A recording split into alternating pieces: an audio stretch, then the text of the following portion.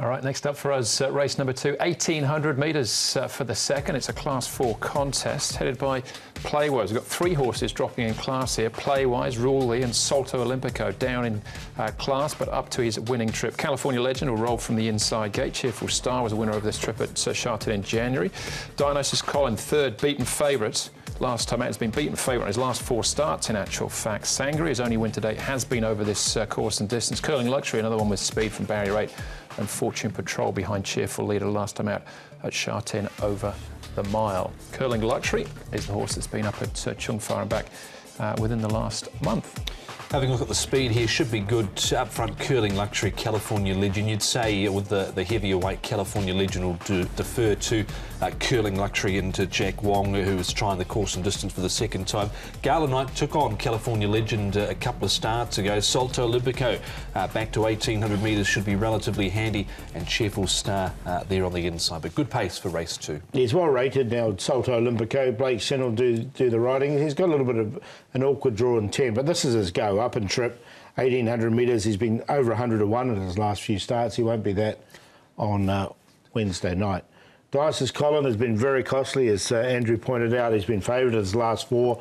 One of those who was beaten ahead as well, just on the bob. But look, he's going well, and he's got a good draw. Joe Moreira aboard once again, or he comes back on. And Sangria is only a one-time winner here in Hong Kong. He's another horse that does work pretty well. 37 starts for that one win, numerous placings. So you're taking him on trust a bit if you like him. All right, OK. Well, let's start off with Salto Olympico. We saw him there in the track work. Let's hear from the man who'll be riding him, Blake Shin. Blake, Salto Olympico, down in class, up in distance, back to the valley. Are you jumping on at the right time on Wednesday?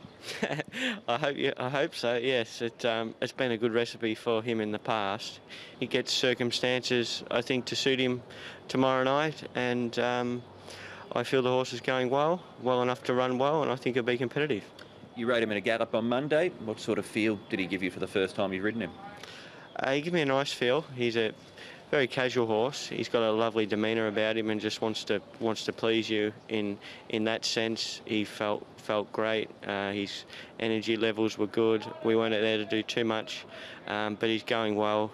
He'll have the blinkers applied on Wednesday night, and yeah, I'm quietly confident he's going to run a good race. Another horse in the race you've had a bit to do with is Full Power. You've ridden him at his last couple of runs. What's your assessment of him? Look, last start, Full Power, I felt was a little bit disappointing.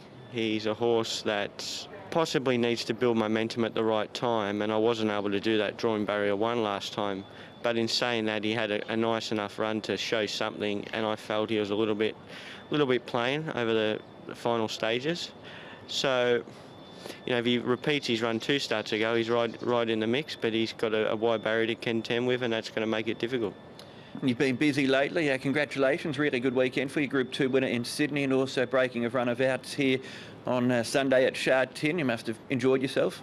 Yes, definitely. Yeah, thank you. It was a great weekend for myself. I was really happy to travel back home to Australia and ride a winner on a feature day of Group 2. So that was really good for good friends. And yeah, to come back to Hong Kong, travelling back and riding a winner, like you say, we've had, you know, long run between winners, plenty of placings, and to get that winner again, it was a great feeling.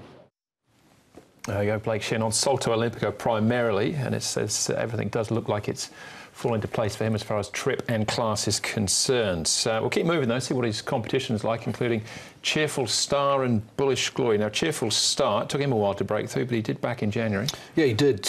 Won 3 runs ago and then stepped up over 2,000 metres here last time out and boxed away fairly, beaten 4 lengths behind London Hall. He made a little bit of ground late. You can see him out 3 from the outside and the white cheek pieces just starting to pick up now over the final stages. The other one in this race, Bullish Glory, he has run well course and distance before, but he was not involved here. Drew 12 Cheerful Star there, so I think they got a bit further back than they'd like to. Coming back to Happy Valley, I think, is probably going to suit the horse a little bit. OK, Rule Lee's the last one that we'll take a check on. He's had one start in his class before in his place, and he is a course and distance winner as well. He's a bit of a monkey in the mornings, this horse, Rule Lee. He pulls and reeves, gets his head to the side. This trial there, he finishes 4th. He's got barrier 9 with a reasonable weight here at 132. As you say, he's well placed, sort of rating-wise. But I left him out. He's come up favourite too, 2.9. Yeah, I haven't got him in either, to be honest. Zach Purton, he's got a good association with the horse, a win and a placing from his 4 rides. Battled on OK last time out, considering he was caught wide throughout. All right, so it might be a tactical sort of affair, Paul, but Rule Lee is actually our favourite at this stage. Yeah, no, I left him out. I put the second favourite in again. We're going to go again on Dionysus Colin. I've made him the best in one of those 4 starts where he was gone favourite. I think we've all had a crack at him at some stage, but look, the cross-nose man will come off. He'll get his opportunity once again from barrier 5. Chef will start with a better draw. I think he'll run well. Salto Olympico at the right trip. One we haven't talked about is the bottom one, which is Fortune Patrol. He steps up to 1,800 metres, I think will suit him. And this will be his second start for the new stable. And for his first start for the new stable, I thought he went really well. It was a really nice third. So I've got him in there for 4th. 8-5-3-12. You never laugh has been able to come out of that race and win at the weekend out of that Fortune Patrol race. I'm with Dionysus Colin as well, horse number 8 for Joe Moreira. Francis Loy should surely go close, Dionysus Colin. Over 12 of Fortune Patrol. 4 California Legend goes in if he gets cheap enough running the trail, because I think it'll set it up for Curling Luxury in front. He'll be there at the end. And Salto Olympico number 3. 8, 12, 4 and 3. Bank of the 8 in the trio, Dionysus Colin. Yeah, I think it's probably the one to beat, Dionysus Colin, but that's been the case. We've touched on 3 or 4 times in the past, so full power, maybe some value there in race number 2.